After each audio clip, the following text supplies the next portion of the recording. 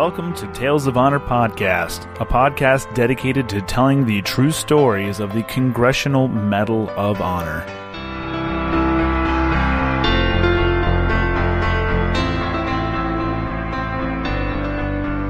Hello everyone and welcome to another episode of Tales of Honor Podcast. I'm your host, Christoph Ambrosch, and today's episode is episode number 173.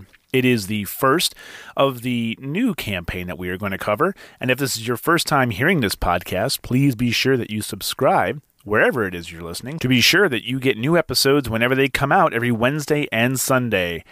Now, today's episode, as I mentioned, is the first of the new campaign that we are going to cover for the next 2 months. It is going to be World War II.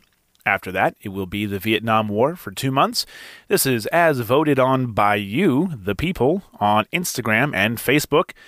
And I want to apologize a little bit for my voice. I am a little under the weather trying to record this and knock this out without sounding like poop.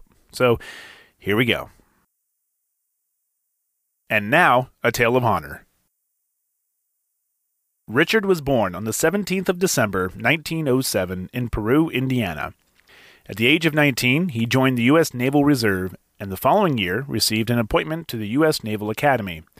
Richard was married to Mary Jean Packard shortly before graduating from the Academy on the 4th of June, 1931. He went on to serve as a fire control officer aboard the USS New York before going to the Naval Air Station in Pensacola, Florida, for flight instruction in 1932. Richard was later ordered to assist in fitting out the USS Portland at the Bethlehem Steel Corporation in Quincy, Massachusetts, and he then served as its division officer until the spring of 1936. Richard received his Naval Aviator designation, and when war broke out in the Pacific in 1941, he was the executive officer of the USS Pope. While on board the Pope, Richard was involved in 3 major engagements with the Japanese forces: the battles of Balikpapan, Badong Strait, and the Java Sea. During the Battle of Balikpapan, Richard directed close-range attacks that delayed the Japanese.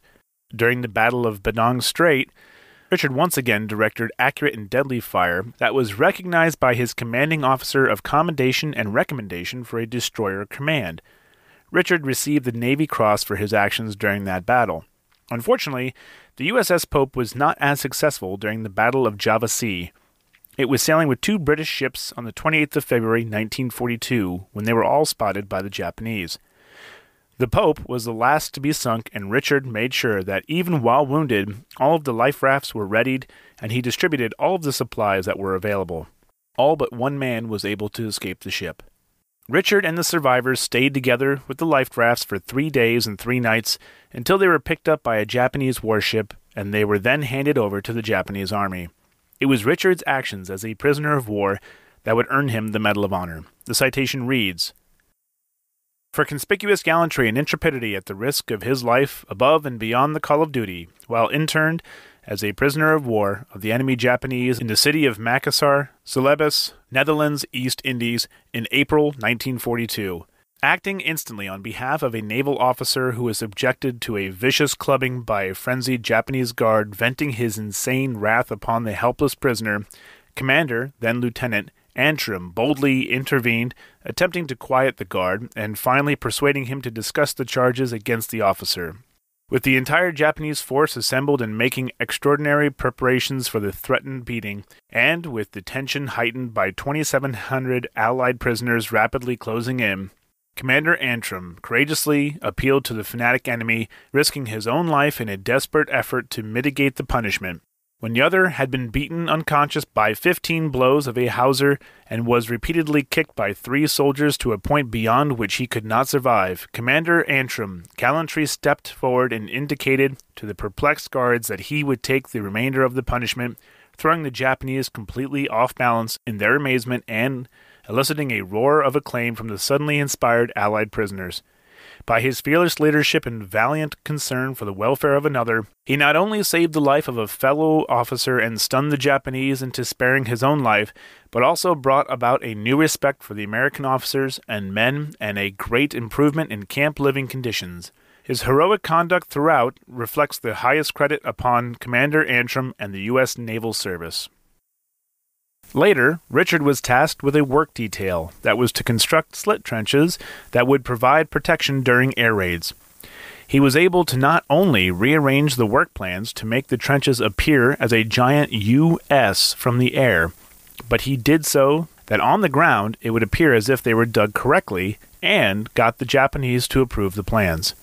This plan saved hundreds of POW lives from being mistaken as the enemy and being bombed by aircraft.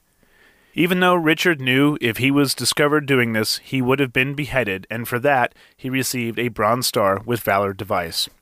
Once liberated in 1945, Richard returned to the States for rehabilitation, and he would later refresh his pilot training and went on to complete a course at the Naval War College. Richard received his Medal of Honor from President Truman in a ceremony at the White House on the 30th of January, 1947. After many different commands, Richard retired from the Navy on the 1st of April, 1954, after 28 years of service. While on the retirement list, he was promoted to Rear Admiral because of all of his combat awards. Richard N Antrim died in Mountain Home, Arkansas on the 7th of March, 1969 at the age of 61, and is buried in Arlington National Cemetery, Section 35, grave 2613. And that was a Tale of Honor. Thank you for listening to Tales of Honor Podcast. Head on over to talesofhonorpodcast.com for more information and other ways to listen and support the podcast, and please be sure to leave a good rating and a nice review wherever it is that you are listening. If you have any questions or comments, you can send them on over to talesofhonorpodcast@gmail.com. And until next time, I'm Christoph Ambrose. Thanks for listening.